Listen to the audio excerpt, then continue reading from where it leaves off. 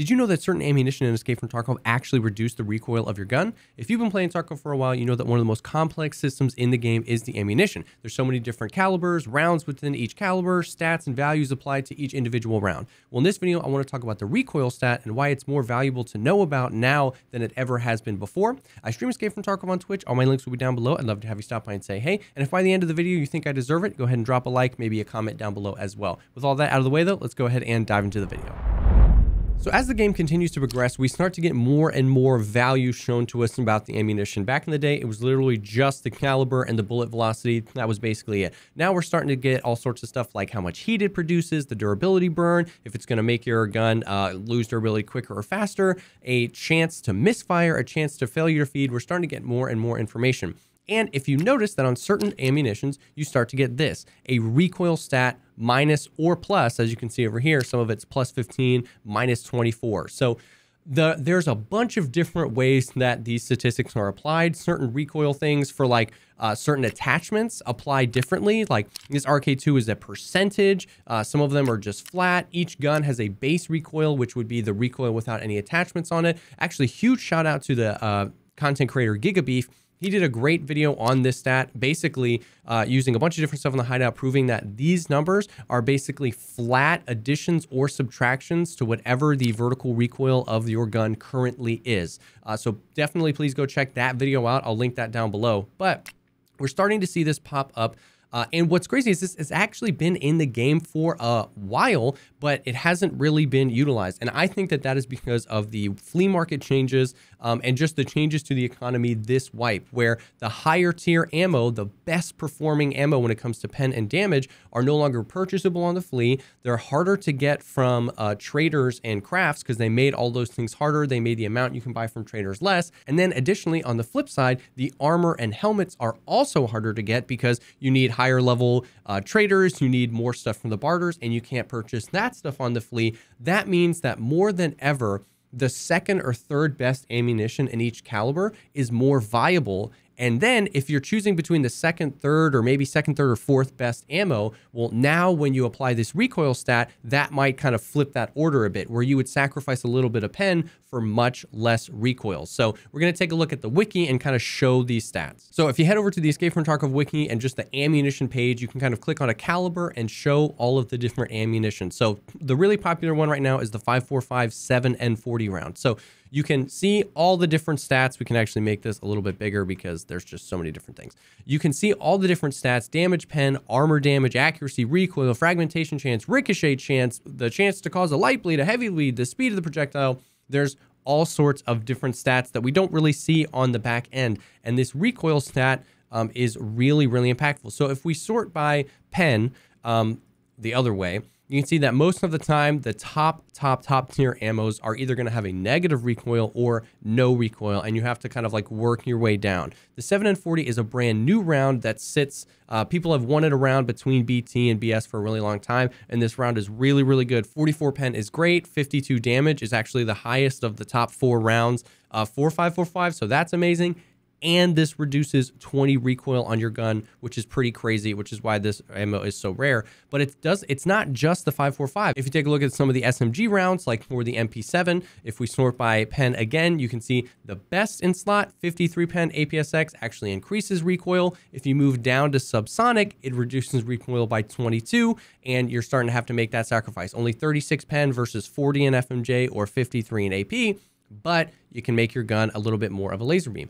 Additionally, on top of all this is they changed the recoil in 12.12. I forgot to mention that earlier. So the recoil on your guns is also perceived to be higher this wipe than it was before. That automatic compensation your PMC does was tuned down. So all that together, the availability of the ammo, the availability of the armor, the recoil going up, means that these lower tier ammos are more viable and that you're really looking for stuff that reduces recoil. So the other major one here is going to be the 5.7 round for like the P90 or the 5.7. If we sort by pen here, you get the SS190 is the best in slot, 37 pen. The 193 though reduces recoil by 24, and this is a much closer gap. That 193 has more flesh damage, only slightly less pen, and much less recoil. Now, as it stands right now, those are probably the three biggest and most important ones. If you look at some of these other calibers, you can get some of these statistics, but they're not nearly as impactful. Like 9mm, the best in slot is PvP. Then you've got 9mm AP, then you've got PST. This trend is continuing where the best ammo is going to have a plus recoil stat, but there isn't really any. You go all the way down to T. The tracer rounds, it's -6. That's not much of a difference, and you're losing a whole lot of pen and not gaining a whole lot of damage there. So most of the other rounds are going to be like that, or they're going to be like all the way really, really bad. So if we look at 7.62, the US, the ultra slow rounds, and when they mean ultra slow, you can look at the projectile speed, less than half of almost every other round. The really, really slow rounds, they have a -30 recoil, which is great. The round is okay, 29.56, 29 pen, 56 damage, but like there's so many other rounds that are better, cheaper, and especially if you're going to be shooting medium to long range. So those three, the 5.45, 7N40, the MP7 rounds, and the P90 rounds are the ones that are kind of providing the most value right now. So now what we can do is we can hop into the hideout and actually kind of show some of this in action a little bit, just so you can see that visual difference in the recoil. So for the P90, we've got a mag of SB193, reduces 24 recoil,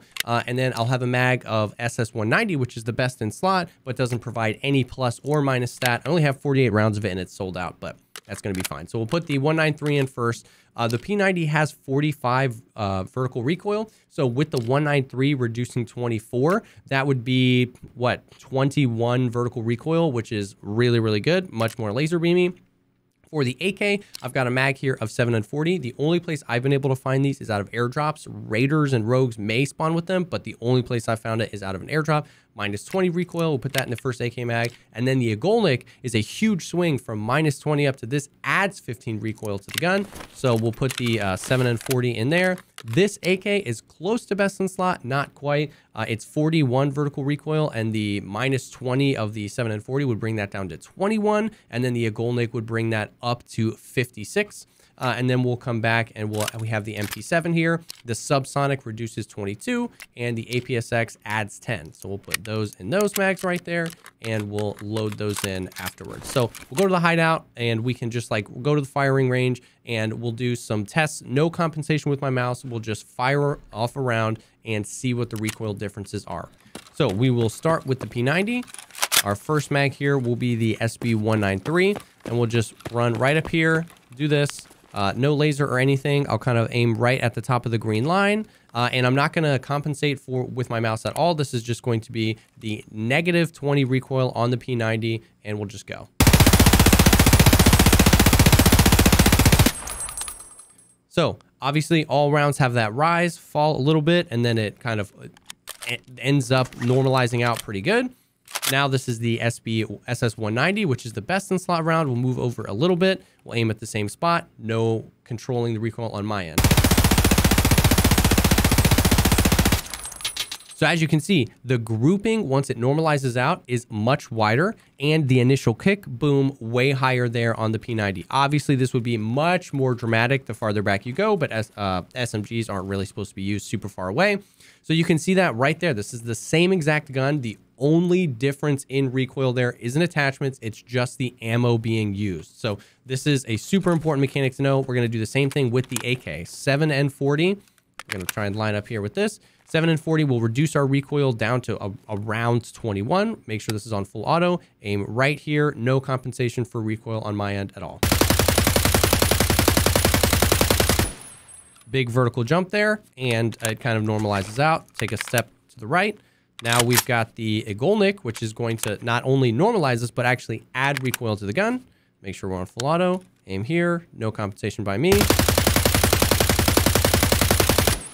You can see higher spread and a wider spread, much more kind of like erratic as the whole thing normalizes out. A lot of these rounds, once you get to the lower recoil, of course, you're going to have that vertical bump as soon as the gun kicks up. But once it kind of normalizes out and that, PMC compensation kicks in, the lower your recoil, the tighter that spread. And as you can see here, the higher the recoil, we got a much wider and taller spread here. Now we'll do the same thing with the MP7. Got subsonic in here. This is going to reduce our recoil. Aim at the green line. Make sure we're on full auto. No compensation by me. All right, boom. Now we'll reload to the APSX, which gives us a little bit of a bump in recoil. Make sure we got the right ammo in there. We'll take a step to this side so it's easier to see. And huge difference there between the APSX. This is like the 545, where APSX actually increases recoil and the subsonic decreases recoil. So you see those big swings. That was a huge difference there in the vertical bump. Of course, it still normalizes out, but that grouping versus this grouping is a pretty big difference. So that is it. That's just like a really quick rundown. Obviously, it's up to you to decide what you want more. If you want the better pen, if you want the better damage, or if you want the lower recoil. I'm a full auto guy. I'm not very accurate on semi-auto. This wipe, semi-auto, and DMRs and stuff like that are much better than they've ever been, because you can use those higher damage, higher pen rounds and just kind of tap, not have to worry about the recoil stat because you don't have to worry about full auto. But I just thought this was interesting. It's a stat that's been in the game for a while, but has never been more valuable and important, in my opinion, than it is right now because of all the changes to the game. So it's cool to see, in my opinion, more choices being made on what ammo you want to run. And what's cool about almost all of those rounds that reduce recoil is they're much more available and they're much cheaper. The 193 round that you can purchase from Peacekeeper, you can purchase an infinite amount of it and it's cheap. It's only $2 as opposed to the SS190, which is twice as expensive and you can only buy 120. The subsonic you buy from Mechanic, and it's much cheaper than APSX or FMJ, and you can buy 600 of it as opposed to just like 90 or 100 of whatever APSX is. So there's a lot of value here outside of just the recoil stat. Cheaper, more available. I like the more choices. So I hope this helped. I hope this kind of showed you how much of an impact this can have in your raids so that you're more confident in your choice of ammo when you go into your raids in Escape from Tarkov. Thank you so much, as always, for taking the time to check out this video. If you liked the video, think about dropping a like, commenting down below, or subscribing to the channel for more content like this. I stream Escape from Tarkov on Twitch. All my links will be down below. I'd love to have you stop by and say hey. And if you're looking for people to play Tarkov with, our Discord server is an awesome place to be. That link is down below as well. Thank you again for stopping by, and I will definitely see y'all on the next one.